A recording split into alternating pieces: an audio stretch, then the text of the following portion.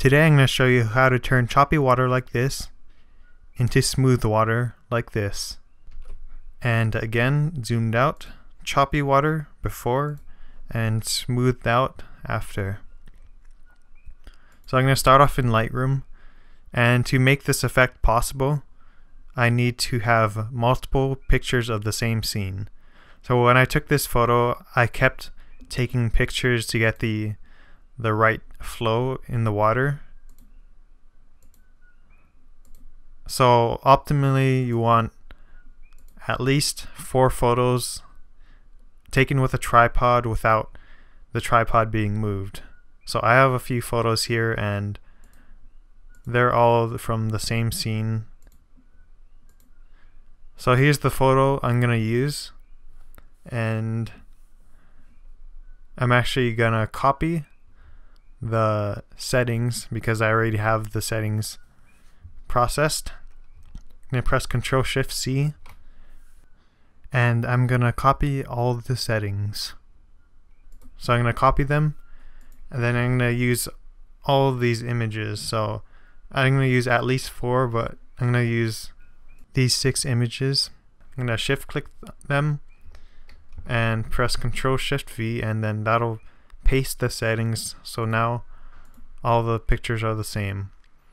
And since I bracketed the photos, there's gonna be a difference in exposure, so I'm gonna fix the difference by compensating for the bracketed photo. So this one was +1 exposure, this one was -1, so I'm gonna add a stop of exposure.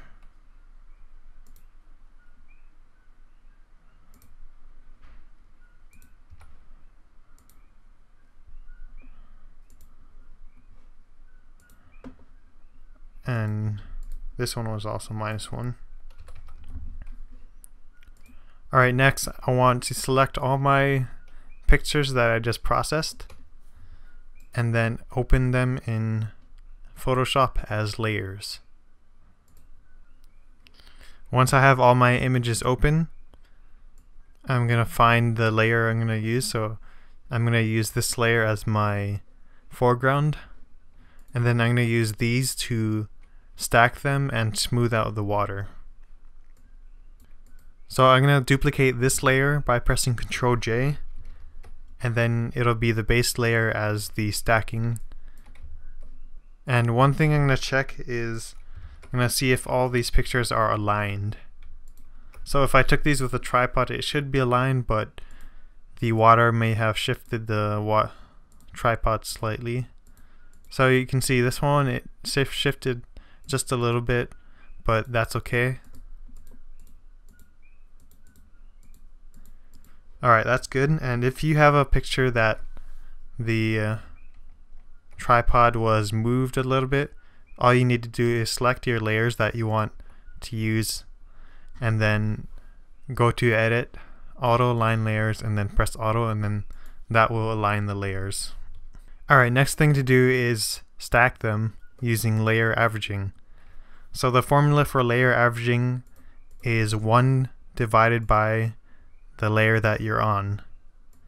So for the second layer, it's 1 divided by 2 layers, so that'll be 50% opacity.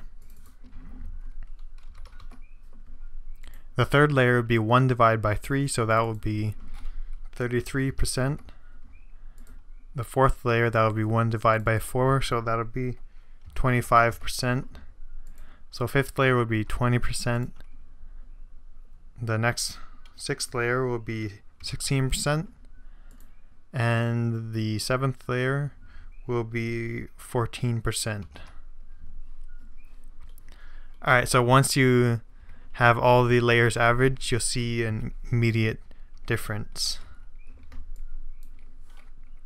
So this is the before and this is after.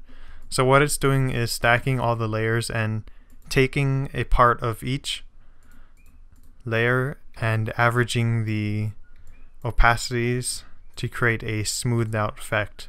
Since the water is moving throughout the scene, it'll always be changing.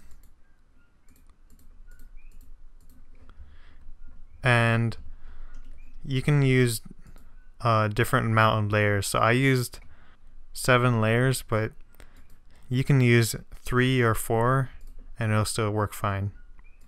So the more amount of layers you have, the more it'll smooth out the choppiness. So I'm going to go ahead and select those layers and press Ctrl E to merge them. Alright, so I have my base layer now. I want to use it for the foreground. All I need to do is mask out this layer, and I'm going to do that by making a black layer mask. So by holding down Alt and pressing the layer mask button, it'll make a black layer mask, and then I can paint in the parts I want the smoothed out water to be. So I'm going to use a white brush, just a regular brush with hardness at 0. I'm going to increase the size. I'm using the bracket keys. So right bracket key to increase the size. And then I'm going to paint along the parts I want the water to be smoothed out.